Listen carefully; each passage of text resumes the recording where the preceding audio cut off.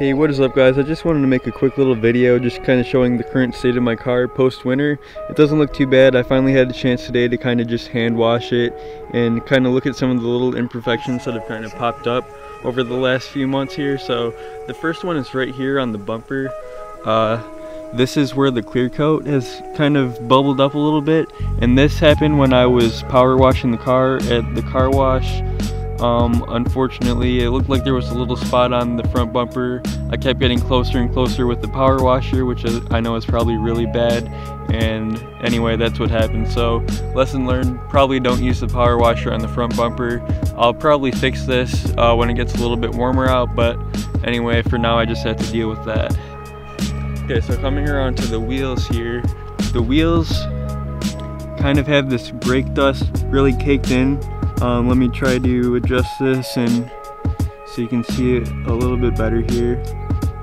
I tried scrubbing on this, but it really doesn't seem to want to come off. So guys, if you can recommend a wheel cleaner specifically that will get this brake dust off, I'd really appreciate that.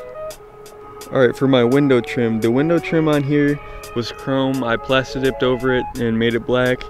That was 2 years ago, and now as a result of the really cold weather last winter when it was like -10 degrees, some of the plastic dip here is kind of just peeling up. That's just from super cold temperatures. The stuff does contract a little bit, and I guess that's what happens. Now this is one of the very first things that I ever plastic dipped, so I probably could have put this stuff on a little bit thicker, but for 2 years it doesn't look too bad. I'm definitely going to take all of this off pretty soon. I'm not totally sure yet if I'm going to re-plastic dip it or if I'll do vinyl. Plastic dip is definitely a lot cheaper than vinyl, and it's easier to work with, but I think that the vinyl's just more of a long-term solution. Alright, another thing about the plastic dip is that it seems to be very sensitive to kind of tree sap, bug guts, things like that, and also wax. So this white that you see right here is actually wax that the plastic dip kind of soaked up and then it just dried, and this stuff, once it gets like that, is like impossible to remove. So that's another reason that I'm kind of thinking vinyl for the next time that I cover this up.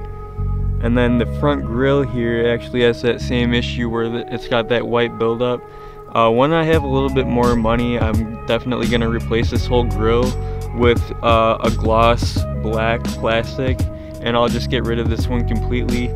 This is just like the stock grille that I plastic dipped black, so you can kind of see how that looks after 2 years. Alright, and then really the only other issue is this salt that is kind of in the carpet here. Now this is actually pretty easy to clean, and I'm going to do a full video like how to remove salt from carpet.